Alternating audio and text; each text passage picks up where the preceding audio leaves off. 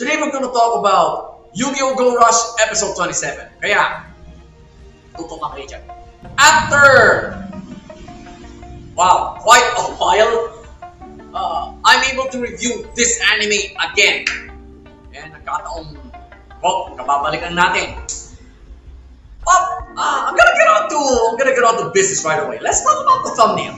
I'm sure you're wondering what this spaceship is all about. Well, if you take a closer look, this is the spaceship that now contains Mutsuba Town. Pataro, one of the lackeys of Suijo, just got out of prison, and well, he wasn't fully aware of the events that happened right after that. Kasi nakakulong na siya. Well, you just filled him in on what happened after they watched the anime they just did as a collective. Well, to Pataro's shock, yeah, he was practically shocked at the end of the episode. If you've seen the previous episode of Yu-Gi-Oh! Go Rush, you knew what led to this. So I strongly suggest, guys, that if you haven't watched that episode, panoorin nyo para mag-gets nyo ang nangyari sa final scene na to. Now, let's get down to business. More base. For practically the entire first half of the episode, talagang frantic na masasabi mo ang pacing because they were in a mad rush to put this anime out. Sabi ng isa nilang consultant, yung isang staff ng UTS, hindi ganun kadaling maglabas ng isang anime. And, well, that is an absolute truth. Alright? In reality, no, do not expect animators to put out an anime that quick. Talagang frantic yung pacing ng episode, at least in the first half of it. Kasi, like I said just a while ago, I'm gonna repeat myself. They were in a mad rush to put this anime out kahit mga isang episode lang sila. And they were successful at it. Pero, as I was watching the episode, talagang I could feel the frantic pace the characters were going through. Talagang na-feel ko. So, the pacing served its purpose. It made the audience feel that sense of urgency the characters were going through in this episode. So, talagang swak yung pacing. And, of course, the pacing slowed down a bit for the rest of the episode. Kasi, well, they're just watching the fruits of their hard work. No, flow naman. First gear shift here was when Chupataro first pitched his idea of this anime. It's actually based on probably his all-time favorite monster card, si Mig-chan. This gear shift will tell you that, well, Chupataro is now taking the initiative of earning money legally. Kasi he's pitching an idea of an anime na gusto niyang i-produce, gusto niyang gawin. We can also say that through this gear shift that Chupataro is now on his way to what's it called this? Getting into the fold of society the right way. Yun, parang talagang he's making the effort now of setting things right.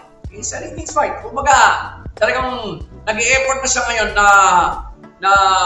na magpakabuti. Second gear shift was, well, of all the funny things that would happen in this episode, it was the MIK that gave the major pitch in for this anime to finish production. No brainer of a gear shift there, folks. Kasi ang dami ng MIK. It's led by Manabu himself, a kaibigan. Well, he's now officially part of Team Go Rush. All right. At saka siya ang branch director eh. Manpower is practically at Manabu's fingertips. So isang ganun lang siya. Ay, susunod na yung mga yan. Ayun. More work gets done. Work gets done faster. Productivity hack. Final gear shift. Let me remind you guys. All these 3 gear shifts happen within the first half of the episode. Alright? Just goes to show you how frantic the pacing was in the first half. Now, final gear shift was when nung natisod si Yuhi dahil sa pagmamadali nilang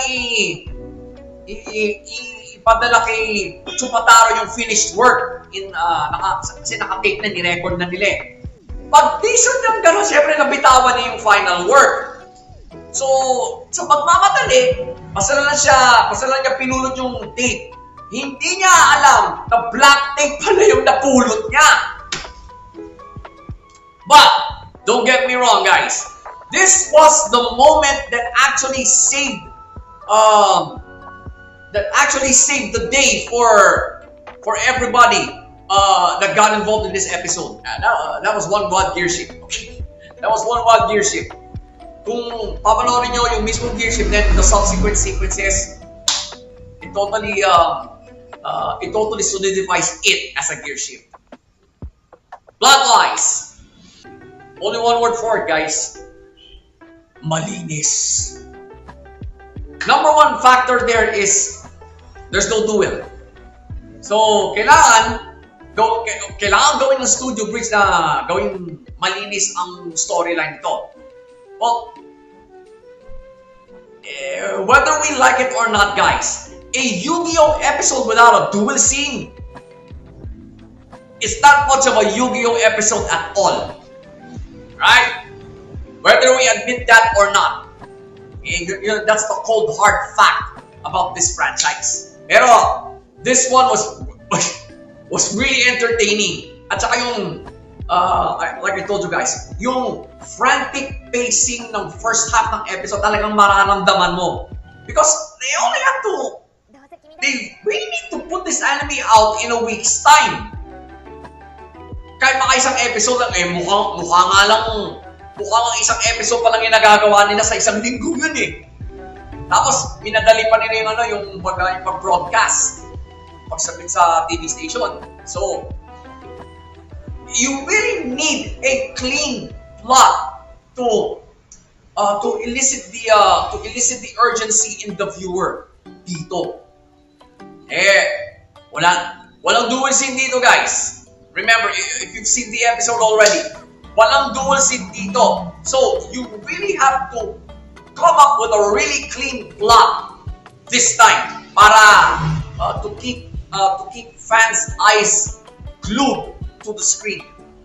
Studio Bridge did an excellent job at this. Talagang, I can really say na malinis yung plot. So, pace, flow, and plot. Mind you guys again, there's no dual scene, but all 3 came together for this episode. So, Yu-Gi-Oh! Go Rush episode 27. Para na akong sirang plaka, guys. No dual episodes here, but 2 thumbs up! Let me give you a parting shot for this one. This episode is quite relatable. Bakit? Because there are a lot of anime fans out there who totally misunderstand the grind animators go through just to put out an anime. Okay? Siyempre, meron pang concept meeting yan. Ang director niyan, maggagawa pa ng storyboard yan. And you have to hire enough animators to at least finish 1 episode in a week. Para makapaglabas ako ng kahit isang episode man lang. And well, I hate to admit it, guys, but there are otakus that are that callous, ganong kamanhid when it comes to the welfare of animators. This episode of Yu-Gi-Oh! Go Rush will tell you how how brutal the grind can be for animators. Kaya, meron makikitang sablay sa visuals or basically the visuals of an episode. Come on guys, go easy on these animators. Right? Stress ang #1 kalaban nila. And if you see one of those flaws, that is a result of it. Okay? So, I strongly suggest guys, you watch this episode of Yu-Gi-Oh! Go Rush. Para mamulat na kayo sa katotohanan when it comes to animators grind. Okay? And the potential and the stress they go through each and every day just to have their work approved by the director, just so they can put out the latest episode as fast as they can.